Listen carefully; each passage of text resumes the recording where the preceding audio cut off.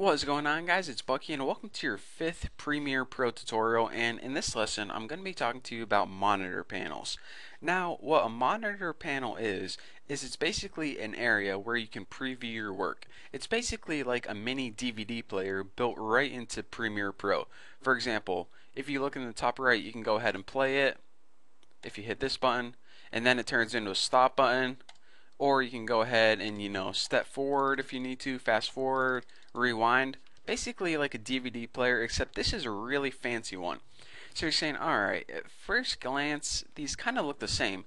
This source monitor and program monitor, which is in the top middle and the top right, you can't really see a difference between them just by, glancing over them. But there is a difference, and that's this. With the source monitor right here, and if you can't see it, just go ahead and double click one of your sources in your project panels and it'll pop up. The source monitor lets you preview a single file. So for example, if you have a bunch of different files in here and you wanted to look for one specific video clip, you can go ahead and double click each of these and they would pop up in the source. So you're saying, alright, is this the video clip I want? No, that's with Bucky. I'm looking for one with Lola closer to the camera, so let me double click this. Ah, that's the one I want. Or if you have a bunch of images that you want to find the one that fits your program, just go ahead and double click all those and be like, oh, so that's the thing. So it pretty much is like a preview of whatever file you're looking for. So the program monitor is a little bit different. The program monitor lets you preview your entire final project, pretty much lets you preview your entire movie after it's pieced together. So for example, if we go ahead and play this in the source monitor, it's only going to preview this raw file, this only one video clip. But in our timeline, after we piece together the title and this video clip and this video clip, and we go ahead and hit space, as you notice, this program is changing. That's our entire movie pieced together. So that's the difference between the source monitor and the program monitor. This one in the top middle lets you only preview a single file, and this one in the top right lets you preview your entire project. But that's not all there is to cover.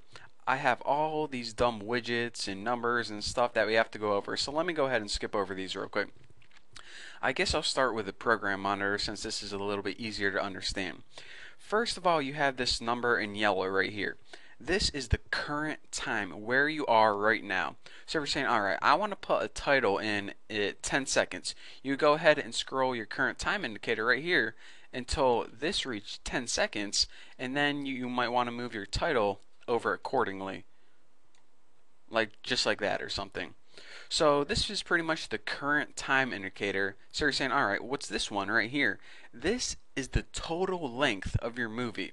So pretty much this is where your current time indicator is, but this is the total length of the movie. So you're saying, alright, I want my movie to be 10 minutes long. Then what you need to do is scroll out and move your current time indicator to around 10 minutes, and then you would need to shorten all these clips to right there. So anyways, that is the difference between this first number and the last number. This is the current time, and this is the final project length. And of course, that thing in the middle that says fit, this is the zoom level. If you want, whenever you resize your panels, for the video to just fit in nicely, then go ahead and leave that at fit. I do that 99% of the time. However, if for some reason you want to see it smaller, like 10%, or really big, like 200%, you can do that too. But usually, just leave it at fit, and then whenever you resize everything, it's going to go ahead and fit nicely. So aside from that, we now have all this crap. All these little things that say mark in, mark out, and all these little weird looking parenthesis things. And to be honest, 99% of the time, I don't ever touch any of these 6 buttons right here. They really annoy me, and you can just edit in the timeline whenever you need to edit right here. But I'm going to go ahead and show it to you real quick. I'm going to go ahead and zoom out. And guys, if you just want to kind of blank out and don't even listen to what I'm saying for the next minute or so, you can do that because, again, like I said, I never use them. But if I just skip over them, everyone's going to be mad, be like, oh, you should go over everything. So, okay. Let me go ahead and drag out 36th and 112th, 2 separate video clips. Now, if I go ahead and scroll out, you can see that these are basically the same length. So now I'm going to go ahead and delete 112 and double click it so I preview it in my monitor. Now what this in and out point basically does is it shortens the clip, so instead of starting at the very beginning and the very end, you can shorten it. So if you go ahead and move it to 2 minutes and say mark in, and then you move it to 8 minutes and say mark out, your raw file is now only 6 minutes long. So now when you go ahead and drag 112 out, check it out. It pretty much took that raw file and shortened it. But why did I say never to use that? Because obviously you're going to need to edit clips. The reason I never like to do it like that is because whenever you're editing, I'll show you later on, you can just shorten clips really easy. So all of this stuff is kind of like messing with clips, but don't do it. Ignore what I just said. I hate these buttons right here. It's a much easier way that I'm going to show you in a couple tutorials. So aside from that, let me go ahead and talk about these buttons right here. Previous edit point, what this means is basically a cut or a fade or something. You can just go ahead and hit back and it's going to take you to that point right here. So instead of trying to line it up, maybe you zoom in and you're trying to line this current time indicator up exactly right here, you can go ahead and hit this button and it's going to jump to that previous edit point real nice and neat. Now this step back just moves one step back or one frame. This play button, of course, a lot of these are self-explanatory. It goes ahead and it plays your final movie and then it turns into a stop button. You can go ahead and stop it. These ones are just like these ones but the opposite. Now this shuttle and jog is pretty much like fast forward, or in this which is one? I never use this one, by the way. Okay, this one's shuttle, this one's jog.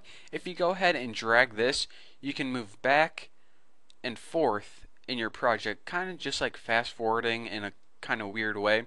But FYI, I never use shuttle or jog. I just find it a lot easier to move the current time indicator. But if you want to get some real precise movement, you can go ahead and use that if you want.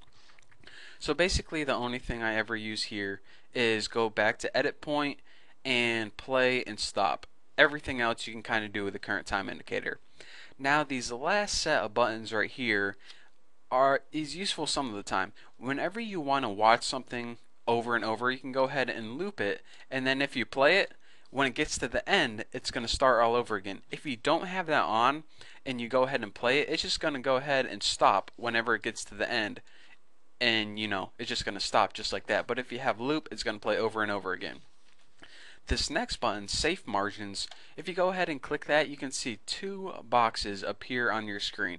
One is called the Title Safe and one is called the Action Safe.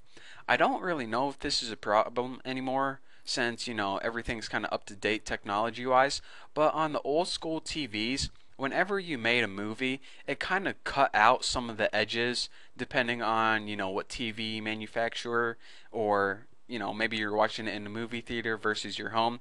It kind of cut out some of these outside edges. So this is just saying, alright, if you want to guarantee that something is going to show, make sure it's within these boxes. But I never seen anything really cut out and have a big problem, so I usually just leave those off. One is for the main action and this middle one is for the title, but again, don't really worry about that too much. The output you're never going to use. The lift and extract, those are kind of editing methods, which I'm going to show you guys later. The only other useful thing that's going to come in handy is, say you're making this video for YouTube and you want a nice thumbnail. So what you would want to do is look for a good spot where, maybe we're saying, alright, I like the way, look at the way I'm looking. Oh, it just moved. Look at the way I'm looking right now. It is excellent. I want to use this as my thumbnail whenever people search for videos. So what you would do is hit export frame, and this would pretty much give you the opportunity to take this frame and save it as a picture.